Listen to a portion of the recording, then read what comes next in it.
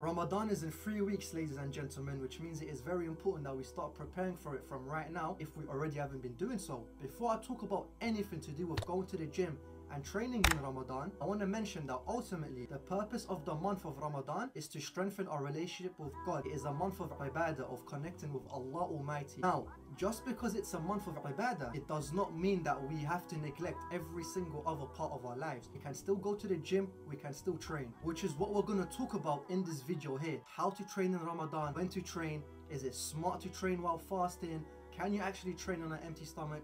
We're going to talk about taking supplements in Ramadan, taking creatine, taking protein powders, how to do all of this, how to have a proper diet, how to get in your macros and calories, whether we should bulk, cut, maintain, all of that technical stuff. The first thing we're going to talk about is training throughout Ramadan.